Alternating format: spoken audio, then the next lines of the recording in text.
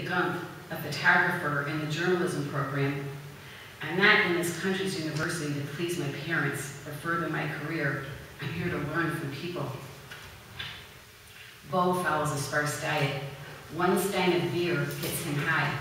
Now he is tipsy, but tomorrow morning he will be up early, doing nostril cleansing exercises and sipping herbal tea.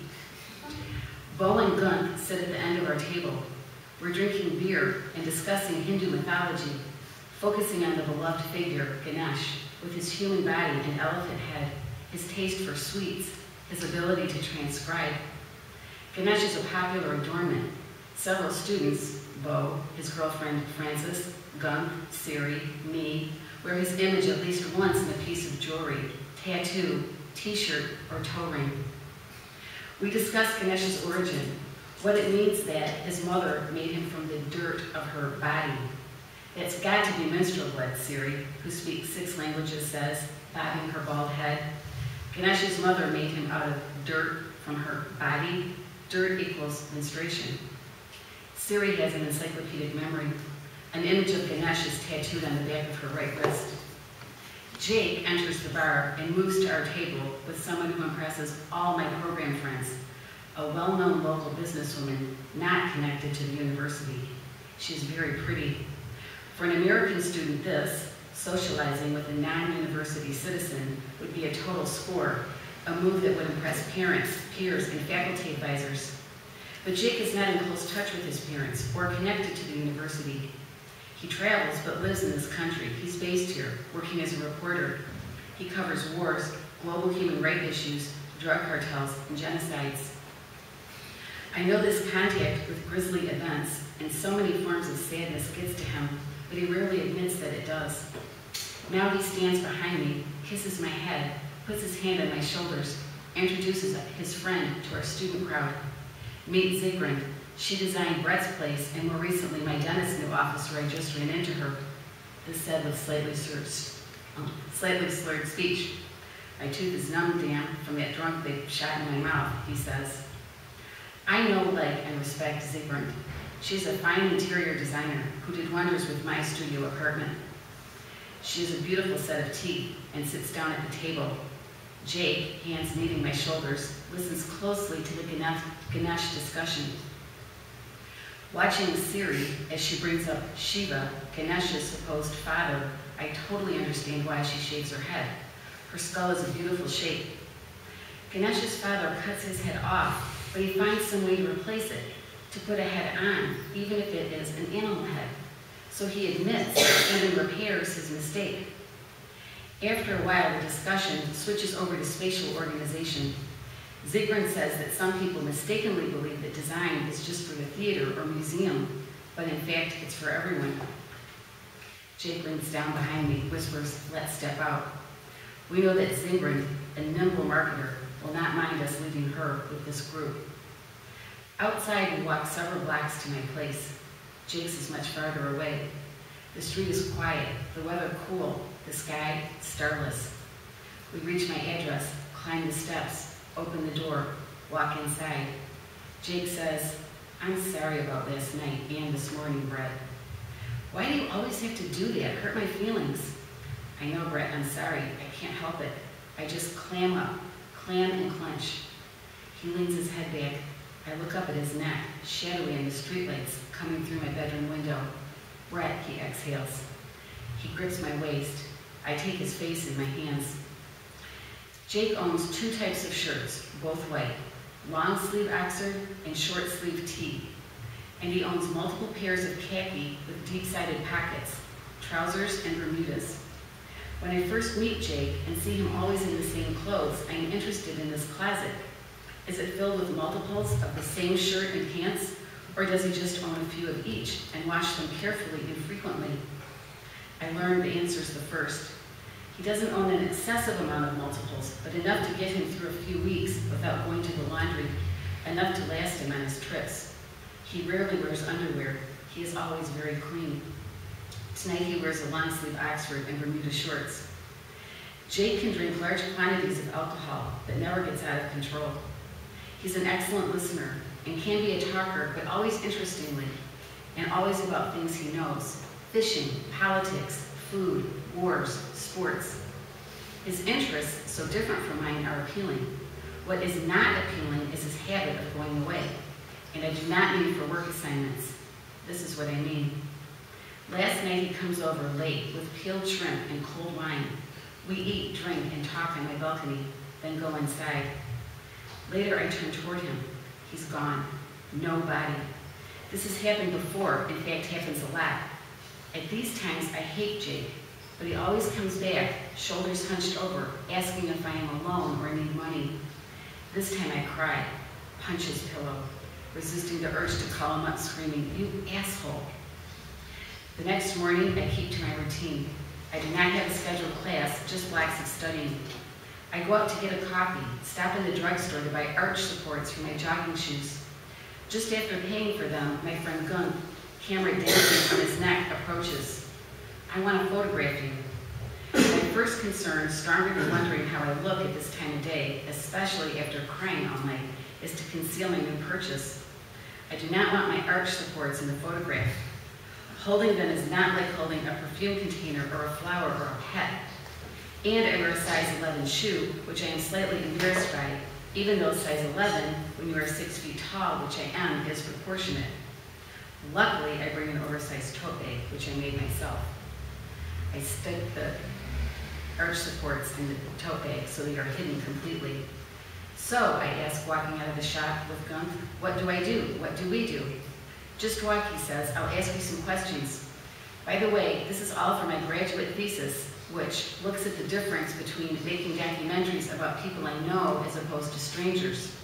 You I know, but I'm going to pretend I don't. So don't you act as if I know the answers to questions that I ask you, even if we both know that I do, okay?" We stroll in the park. Gun asking me questions he knows the answers to, but we pretend he does not. "Where are you from in America? What do you teach and study? What do you find interesting about this country? Are you homesick? Do you have a lover?" When we reach my place, I tell him it's time for my morning run. He adds, he tells me the arch supports have helped his feet. I look at him with irritation. "Brett," he says, "I take pictures. My eyes see everything. I didn't photograph the arch supports, but I saw them in your tote bag. But they'll help your feet. They really, really, really will." He is decent. He really, really, really is. We shake hands. I enter my building, thinking that was a good diversion from asshole Jake. I head out for a run, but somebody waits for me. Not Jake, but another much less sympathetic asshole. Who squats at my door, shirtless, in a bunch of sweatpants, pouting, gripping a tightly rolled yoga mat? But Bo. Bo has a girlfriend, Frances, and knows about Jake and me, but nevertheless follows me around wanting to talk about himself. "Hey," I say. He does not stand up, but stays squatting and pouting. I know this play for gaining attention and refuse to bite. "Brett," he says, finally standing up. I don't answer. Then he squats down, bangs the back of his head against the wall, repeating, "Brett, Brett, Brett." I bolt down the stairs and into the park, feeling guilty. I offset that, or tried to, by telling myself I did a good job not enabling Bo's passive-aggressive behavior, that responding to him likely would have led to a level and type of engagement destructive to us both. Bo gets into moods. When he is in them, any way you interact is going to be unfit. In these moods, Bo wants you to ask him to talk, to really, really, really ask him, to beg. And he is a guy who, once he starts talking, can talk till you go out. He starts off not talking, then you ask him what's wrong, and he still does not talk, and then you ask him again, and he starts to talk. And then he talks and talks and talks and talks and talks until you're completely drained from his talking. You pray for him to stop. I get home exhausted, elated from my run. I'm relieved to find Bo gone. I shower, settle into study. After a while, the bell rings. I guess correctly, Jake. I hope he is here to apologize. Jake says he would have been here earlier, but he ran into Bo, sitting cross-legged on a park bench with a hangdog face. Jake asks him what's wrong. Bo answers that Jake says his book didn't get reviewed in this week's paper and he's feeling low about that, and that he's worried about me. This is Jake, spending his time listening to a person complain rather than coming over and paying attention to me after his bad behavior toward me. I suggest we go outside. We walk downstairs, go to the corner cafe, and drink cups of coffee. Jake orders a slice of cake. I wait for an apology, but instead, he starts talking about how he wants cake because he has a dentist appointment this evening, and eating something sweet seems the right thing to do. I start feeling irritation. We go back to my room. It is very good. Then just when I expect an apology, he turns silent, stays lying down, staring up at the ceiling, not responding to my questions about the rest of his day. Something shifts in my self-control. Can't you at least grunt out some answer rather than lie there gaping like a barn animal? I say. He stands up, looks down at the floor, pulls on his Bermudas and leaves. I throw my hairbrush at the door. Jake is a vacator, a mental vacator. His departures leave big black holes. He cannot help it. First he is here, then he is not, and then he comes back again. Later that night, after his dentist appointment, he behaves well, brings Zigrum, someone I like very much, to the bar, apologizes, and stays warm and attentive well into the next morning. My mistake is expecting this side of his personality to last, but is my form of hope, and hope is not a bad habit to have. Well, my therapist, more accurately, a graduate student psychotherapist in training, says when I relate this during our bi-weekly session, pressing the palms of his hands together, tapping the 2 index fingers against his lip in a practiced, expressionless tone. Well, surely, Brett, you were drawn less to Jake that night in the bar than to your decorator friend, Zigrind. You masked unacceptable sexual fantasies toward her. No, and not. This illustrates a big problem with my assigned graduate student psychotherapist in training, seeing him as a requirement for my university degree program. He leaps to his own opinions without listening to what I am saying or how I am saying it. A professional therapist would probe Jake's need to blot out his actions, my insistence on acknowledgement, my attraction to this mental vacator. This graduate student fixes on an aspect missing from my story, unacknowledged sexual fantasies. I totally acknowledge my sexual fantasies. Toward this graduate student, no fantasies. Toward Zigrind, no fantasies. Recent fantasy examples, all my university professors. I hear, we're a small community and word gets around, that my graduate student psychotherapist in training has a thing for Zigrind. He is that unprofessional with me, his training client, that unable to recognize his own projections. I wish there was a way I could report him, but anything I try to do could so easily implicate me in a web of transference neurosis, or at least make me seem vengeful.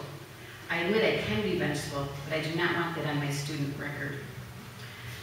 There are 2 things with Jake and me. 1, his tendency to slip away. 2, our powerful connection. I would talk to my graduate student psychotherapist in training about that, what draws me to and repels me from Jake, with his deep-seated need-to-exit quality, and how this personality trait works for him professionally. It makes him an excellent reporter, but it does not work with him when it comes to his relationship with me. And we could also examine why I once or twice sleep with Jake's friends, seedy behavior, but also one way I can express to Jake how much his disorder and the big black holes it leaves derails me. But my assigned graduate student is much more interested in manufacturing stories about me or projecting his fantasies onto me than listening to what I say or how I say it. Some of the students on my program are overly aware of breeding and claim to know details of one another's lineage. Having met a selection of their parents and grandparents, I do not see how they can be so sure. I know there's intermingling within that crowd. I know they sleep with one another. They're fitness instructors and groundskeepers. And in the end, how do you know who your father is? Unless you are Siri and look exactly like your dad. Last week he was here on business and invited some of us to his hotel suite. He begins the evening by leading a brief meditation, followed by a round of aperitifs, wine, and a several-course dinner in the hotel's 4-star vegetarian restaurant. At dinner, he launches into a riff against aperitif glasses. Why would someone invent a vessel that small? He goes on to say the reason has to do with meanness. Mean is a good word, he continues. It can be defined as unkind and cheap, 2 qualities that are one and the same. Jake used that word, mean, in the same context, telling me about overhearing Beau in bed with Francis. It's a mean thing I do sometimes. Listen, Jake admits. I remember hearing Frances in verbal action. She had had too many aperitifs and was going on to beau.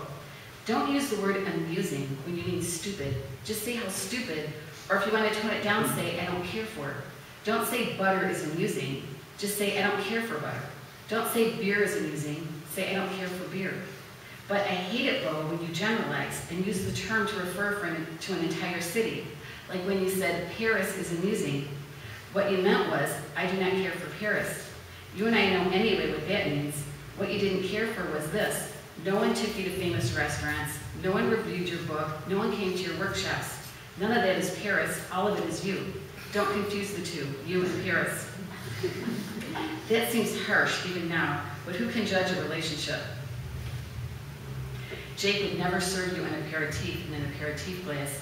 He drinks from one if someone serves him. That's his job, fitting in. It's important for him to observe, but when on his turf, he serves everyone, including himself, drinks in a sizable glass. I'm not saying he fills the glass up with more liquid than would be in an aperitif glass. He understands the logic behind the aperitif glass is that the aperitif should be a small amount of liquid. He does not quibble with a small amount of liquid. He quibbles with the meanness of a tiny glass.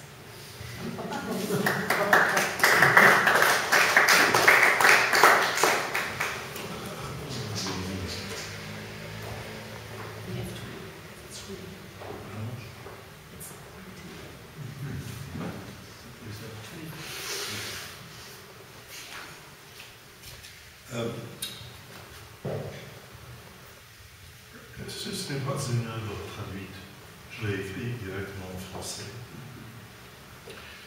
C'est une petite nouvelle qui pour moi est une espèce de justification pour moi des méthodes oulipiennes. Ça s'appelle Sainte-Catherine et c'est basé sur une variante de la sextine. Vous savez tous ce que c'est qu'une sextine, j'espère. En tout cas, c'était un poème avec des mots qui ne riment pas, mais qui reviennent tout le temps. Il y a beaucoup de répétitions, ce qui est très difficile pour un flaubertien comme moi de supporter. Mais là, c'est encore pire. C'est la Catherine, c'est des strophes de 4 vers. C'est pas un poème, c'est donc fait pour être la prose. Et bon, c'est tout ce que j'en ai au départ de ça. Et néanmoins, j'ai découvert, grâce à cette contrainte formelle, arbitraire, idiote, une situation, un personnage et son histoire. Le personnage c'est le seul qui est présent dans tout le livre, enfin le livre, la nouvelle. C'est une jeune Française qui est partie seule en vacances à la Méditerranée. Pas à la Côte d'Azur, mais la partie un peu supposée, vous savez, entre Montpellier et Sète. Maintenant, on a construit des tas de assez déprimants, hôtels et pensions. Elle est là, il pleut tout le temps. Elle a une petite histoire d'amour qui la laisse complètement déprimée. Elle passe la plupart de ses vacances déprimée. Et puis, elle en sort, et c'est la fin du livre, et vous verrez comment elle fait. À la fin, elle en a assez de pleurer sur son mal. Elle commence à se trouver assez bête d'avoir jour après jour pleuré comme un enfant. Et pourquoi? Les mains tombées, voilà tout. Pleurer sur les vacances ratées, en fin de compte, est une cote mal taillée, tout juste assez pour se donner le mal du pays, pas pour pleurer sur un échec assez prévisible. Ces vacances auront fin, cette pensée, c'est assez pour qu'elle prenne son mal en patience. Sa douleur tire à sa fin. Elle arrête de pleurer sur une fin si mal comprise. Assez pleuré. Elle tiendra jusqu'au jour de son départ par le train. C'est alors que du jour au lendemain, elle prend un nouveau départ. Ne pensant pas tellement à son train de retour, ni au départ vers son pays, elle sent qu'elle tiendra bientôt les cartes pour reprendre le train de sa vie en main. À chaque jour suffit sa peine, elle est en train de se dire « mais non, elle ne veut plus de départ entre peine et plaisir. Elle accepte le tout, et aujourd'hui même. Elle tiendra cela de son frère sans doute. C'est comme un jour de fête tout à elle. Elle met seulement en trace cette nouvelle façon de penser, qui la tiendra le temps d'attendre le départ, la tiendra jusqu'à son départ par le train du jour. Elle déniche quelques voisines pour jouer au rami. Elle ne les connaissait pas, ces voisines, isolées comme elle, ou peu aptes à jouer la comédie des vacanciers. Elle propose le rami d'abord à Marthe, qui se dit ravie de jouer, n'étant que trop contente d'être dénichée de son studio lugubre, que ce soit pour le rami ou le saut à la perche. Marthe chasse sa voisine mitoyenne Gilberte pour lui proposer des parties de rami dont Gilberte n'est guère friande, alors Marthe fait jouer une discrète propagande de bon voisinage et ça marche. Ensuite, les trois ensemble vont dénicher Jamila et Zahra, un couple de voisines d'en face qui ne connaissent pas du tout le rami, mais se disent prêtes à l'apprendre. Voilà pour le dénichement, il ne leur reste qu'à jouer. Voisine dénichée, rami joué. Elle fait aussi un programme de sortie qu'elle suit à la lettre. Elle imagine toutes les sorties possibles. Promenade, cinéma suivi d'un dîner en pension, casino, cela reste lettre morte, concert ou conférence, suivi d'éventuelles lectures que leur programme inspire, et tout cela presque comme une lettre à la poste. Elle se permet de temps à autre une sortie au Sphinx, c'est le nom de la pension, où il y a un bar. Suit son agenda, la lettre n'exclut rien, où son nouvel éclat fait qu'elle est parfois suivie et doit se ménager tout un réseau de sorties qu'elle devienne désirable, n'était pas au programme. En peu de temps, ces angoisses sont presque sorties de sa mémoire. Elle ne pense plus à la lettre que son frère ne lui écrit pas, ni au programme qu'avec lui elle aurait suivi. Cependant, bien que sortie du programme, l'idée de lettre l'a suivie. Un jour donc, pendant une partie de rami, peut-être le 4e ou 5e jour qu'elles jouent ensemble, déjà la partie est plutôt une raison pour se réunir que pour le rami, quoiqu'elles prennent chaque partie au plus grand sérieux. Ainsi, c'est avec un ululement de vraie joie que Rami sort de la gorge de Zahra le jour où elle réussit son rami au 3e dépôt de la partie avec 2 brelans et un carré. Et c'est un jour faste dans la vie de Gilberte ainsi que dans celle de Marthe qui l'avait entraînée le jour où elle gagne 4 coups de suite. Toutefois, le rami est devenu surtout prétexte à leur rencontre et à leur amitié imprévisible lors de la première partie. C'est donc pendant une partie de rami qu'un jour elle pense à un ami. Pourrait-il soulager son mal? Il est moins son ami que celui de son frère, qui l'a souvent soulagé dans des histoires où il s'était embarqué. Elle a soulagé, elle pense qu'elle ne peut plus guère parler de son mal avec les nouvelles amies et sans doute pas mal de petits plaisirs. Soulager sa solitude, voilà ce que l'ami pourrait entreprendre. Elle pense lui écrire à cet ami qui n'en est pas un, pas encore, mal connu certes. Et alors, pense-t-elle, un ami possible et son trou soulagé. Même son vrai mal à soulager, elle est contente de penser à un ami, l'ami de son frère. Elle fait partir à la lettre le jour même. Elle n'y parle point de ce frère avec qui elle a plutôt mal à partir. Laissez son réponse et de lettre lui a fait penser qu'à partir d'un tel moment, il s'est conduit en faux ami. Elle sait pourtant qu'une lettre peut le rétablir comme le grand frère qu'elle a toujours aimé. Sa lettre parle de son impatience à partir ailleurs, à quitter son ennui balnéaire, frère d'état d'âme morose et ami de mélancolie. C'est comme un nouveau frère que les 20 lignes souriantes de sa lettre font appel à cet ami possible pour qu'il l'aide à repartir. Toutefois, elle voit partir cette lettre à l'ami de son frère sans grand espoir. Les jours iront leur train. Elle a eu le regard filer dans l'espoir qu'elle saura de ses jours mener chacun bon train, et ses nuits comme ses jours. Elle sait qu'elle est prête à vivre à grand cœur, et que pourtant, elle n'est en train de faire que l'apprentissage de l'espoir. Elle se voit demain, malgré elle, en train de compter les 19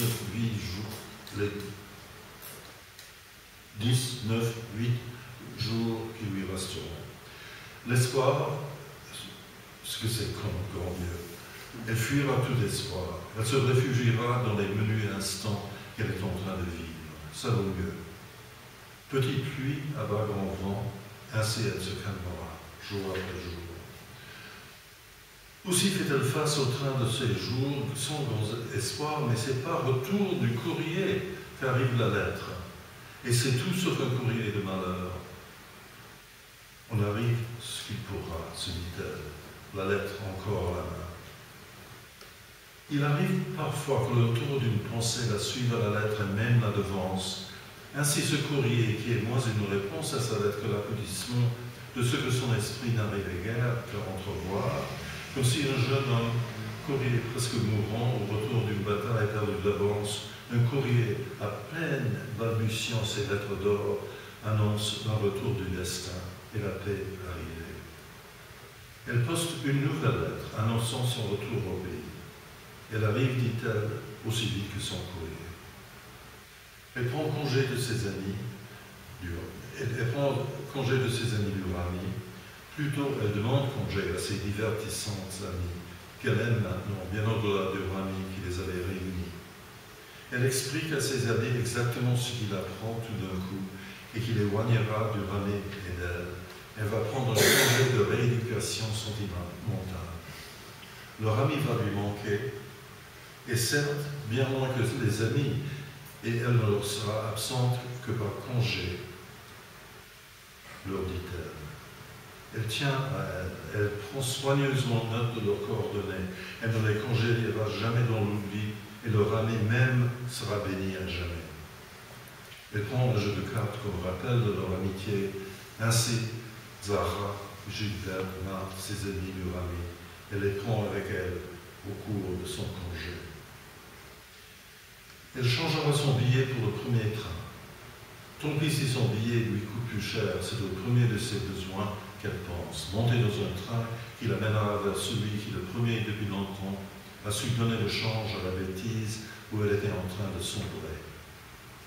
Les quelques mots de son billet ont fait éclater tous les trains possibles. Donc au premier moment, elle se présente à la gare, son billet à la main. Tout va changer. Elle tient dans sa main un billet de loterie gagnant. Elle regarde passer un train de marchandises brun-blanc, plus ça. Elle se changera en hirondelle. Elle retrouvera son élan premier. Le premier départ est par train express. Son nouveau billet l'a fait gagner au change. Elle a vite fait ses bagages, disparu de mal avec armes et bagages. Pourtant, rien n'a disparu des circonstances malheureuses qui l'entourent. Rien moins que disparu le gang à 16h45, tout à fait présent les rigolards mal accoutrés de leur panoplie de bagages balnéaires et les malfroids du Sphinx, sitôt vus, sitôt disparus. Elle quittera cette école avec un mince bagage et tout cela lui fera une belle jambe. Plions bagage, enterrons le mal. Ce qui est fait n'est pas à faire. Faisons-la disparue, faisons vite. Elle attrape le train avec ses bagages. Le lieu de son mal a bientôt disparu. Elle voit le blé couché par la fenêtre du train. Avec des chances, elle rentrera avant le coucher du soleil. Elle voit passer de petites gares à fenêtres rustiques où les lampes de son train ne varient pas. Elle n'ouvre pas sa fenêtre de peur que le vent du nord, ayant abattu le blé, ne la frappe à son tour. Une petite peur est en train de s'enfiler en elle. Elle a envie de se coucher et de dormir. À la descente du train, qu'est-ce qui l'attend? Elle a ouvert une fenêtre sur les tristesses proches et lointaines, couchées dans les affûts du souvenir et de l'avenir, dont le blé fauché est celui à récolter. Elle s'est couchée à moitié sur la vieille banquette du train. Ce petit ait mangé son blé en herbe. Elle relit sous la fenêtre crasseuse les mots qu'il a couchés pour elle. Peu de blé, abondance de tendresse. Près de la fenêtre du train, elle retrouve sa joie en relisant la lettre, même si en ce moment elle ressent une joie tempérée. Elle voit en relisant que c'est plus dans les blancs que cette lettre la soulage que dans ses mots. Elle la relit sans illusion et toutefois retrouve une allégresse certaine. Ici au moins, la lettre ne tue pas, se dit-elle, et l'esprit donne la joie. C'est une espèce de rire de son être qui l'a fait tout d'un coup, relisant une deuxième fois, pousser un petit cri de joie. Heureusement, pense-t-elle, que je me trouve seul dans mon compartiment. Un cri de joie inspiré pas directement par la lettre, plutôt par l'idée que ce serait elle-même qu'elle retrouve, elle-même qu'elle relise en relisant la lettre, la joie d'exister qu'elle retrouve. Elle sait que ce n'est pas pour toujours que c'est fini le mal. Elle sait aussi que cette notion du toujours, d'un temps trop vaguement défini, ajoute elle-même un trouble, un autre mal inutile.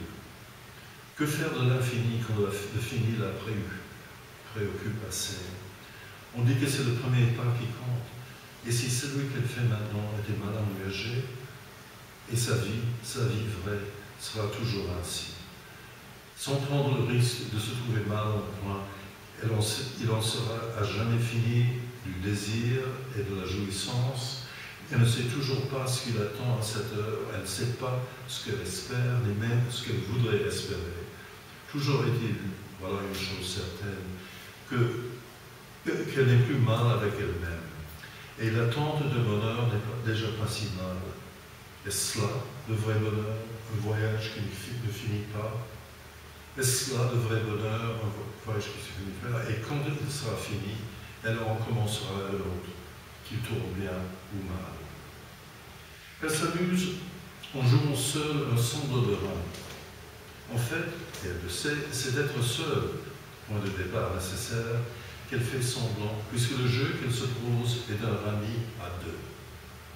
L'autre joueur qui apparaît à ses côtés semble être un inconnu familier qui gentiment l'amuse, assez indifférent à ses cartes, singulier ami qui, avec une nonchalance grave, lui démontre que seule elle n'est pas solitaire, que de prendre son rami en patience a valeur de parabole. Il prend le sang peu à peu de l'homme plutôt âgé, qui voyage seul à travers le monde et qui partout s'amuse à jouer ce jeu léger et émouvant, être seul avec tous. Quand la première, elle annonce son ami, il dit « Quelle folie, je vous laisser ce cœur », ce qui les amuse tous les deux. Est-ce vraiment un faux semblant? En jouant au rami, en faisant seulement semblant, c'est d'elle qu'elle s'amuse. Le mal disparaît, le temps de le train. La pluie et le soleil sur la mer, tout l'été disparaîtra. On ne rattrapera point de temps perdu, et là, elle n'en a pas envie. Le train l'amène vers une vie où elle n'aura pas de temps à perdre. Elle ne sait plus si son frère a bien ou mal fait. Elle ne comprend pas ce que lui chuchote le train. Éternellement soudé à son bar, le barman disparaît. Disparu déjà les rigolades de la plage. Le train l'amène vers une vie où elle n'aura pas de temps à perdre ni à tuer. Le sphinx disparaît dans le soir avec ses drinks, son gang, ses petits malins. Même les copines du rami. Zara disparaît. Gilberte, Marthe, Jamila sont en train de disparaître. Au revoir, petite Solow. Adieu, mon mal de chiffres indéchiffrables.